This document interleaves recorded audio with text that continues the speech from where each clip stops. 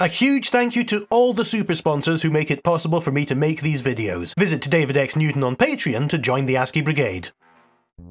The stations of the Ramp 2024 hub are populating rapidly now, but having actually done some preparation this time, I'm free to put together some tutorials for the newer mappers among them. Here's how to do things if you want to use textures beyond what Doom 2 provides. Originally, Doom 2 separates its surface graphics into two categories. There are textures, which are the ones that can be displayed on the walls, and flats, which are displayed on floors and ceilings. It had to do this because the DOS version needed to store the flat and texture graphics in different ways for efficiency. In modern map formats, the line between them has been erased and you can use either a flat or a texture anywhere, but you'll still see them stored separately in WASs that are made to be compatible with more vanilla-type ports. The easiest way to expand your palette of textures and flats for Ramp is to take the resources provided with the starter pack and load them into your editor alongside your base iWAD. The Ramp starter pack contains a PK3 file that has graphics from two popular collections in the community, the 32x24 texture pack and Ukiro's OTEX collection. You can set this up to load alongside your map in Ultimate Doom Builder by specifying it as a resource either in your base game configuration or when you load your map. This will severely multiply the length of the normal textures and flats lists and give you a huge palette to work with. UDB will also automatically load the resource alongside your WAD in the game when you click the test button. Normally, if you were using graphics from a package that wasn't part of your own WAD like this, you would have to go through the process of copying those graphics over into your own WAD so that GZ Doom could find them there. But for these two texture packs you don't need to do that because 32x24 and OTEX are already included in Ramp when the project has compiled together. So this is the quick and easy way to get a lot more options for your texturing.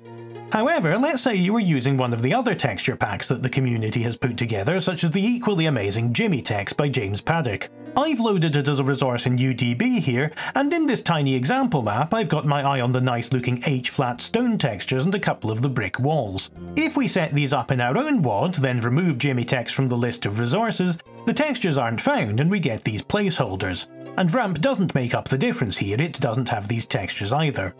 In this case, you'll need to know how to open up your WAD in Slade and copy the textures you've used across.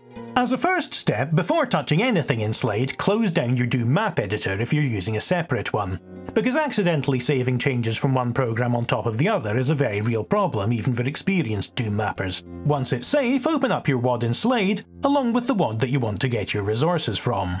We'll deal with flats first.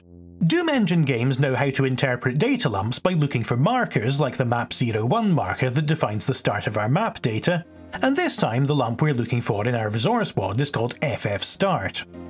Underneath that you'll find all the graphics for flats under the same names as they appear in the Doom editor, and you can copy and paste them across to your WAD in the normal way. Add an FFStart marker of your own before the flats in your WAD begin, and an FEnd marker afterwards, this time with just one F. For various technical reasons, these are the pair of markers that will be recognised by the greatest number of source ports, but GZ Doom is quite forgiving with their names and whether you use a double F or not.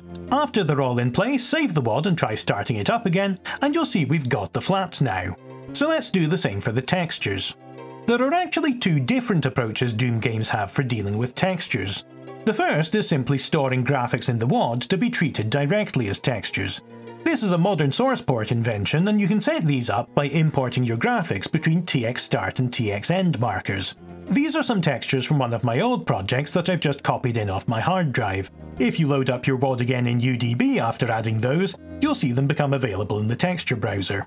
The second way of dealing with textures, which is the way Doom originally did things, is that the WAD stores a list of patches, which are graphics that act like pieces of a jigsaw that are used to build textures. A lump called Texture 1 or Texture 2 is then used to define arrangements of patches, which make up the actual textures you see in the editor in the game. This allows for a lot of flexibility, saving space by not making you need entire separate graphics if you want to define a variant of a wall with ornamentation or a switch or something.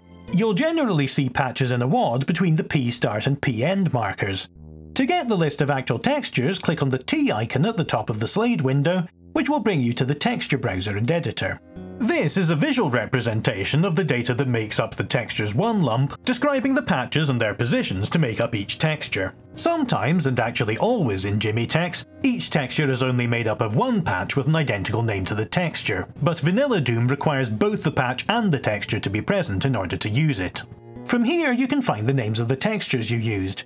I recommend that you export them as graphics and then copy those back into your own WOD using the txstart and txend markers instead, because having to deal with merging patch lists and texture definitions together is something that's best left behind in the 90s. The same way as we saw before, you should be able to open your map back up again and have the textures available to use as well. Once you can run your WOD independently without missing textures, you can submit it to Rampart, which will pick up on the definition of flats and textures and patches and store them to be downloaded with the project. Do be wary of clashes with other texture names from other maps. It can be easy to get into these because of texture names still being awkwardly limited to 8 characters. After submitting your WOD, make sure that you compile the project, and any problems will be reported in your map's log. If the patches method interests you though, you can still build your own textures from a library of patches. To do this, click the T icon in a WOD that doesn't already have a textures lump defined, and it'll ask you what format you want your texture definitions to be in. Choose textures here because it's the one compatible with Rampart, but Slade can automatically convert between them. Then open the texture editor by clicking T again, and you can experiment with creating textures out of patches defined in your own WOD or those from your base resources. You're likely to discover why many people prefer to avoid this method, but it can be good for making new variations, and it definitely beats trying to assemble textures before we had the community making modern tools like this. Thanks also to the many other sponsors who are contributing. I really appreciate your sponsorship. If you'd like to join the list, take a look at David X Newton on Patreon.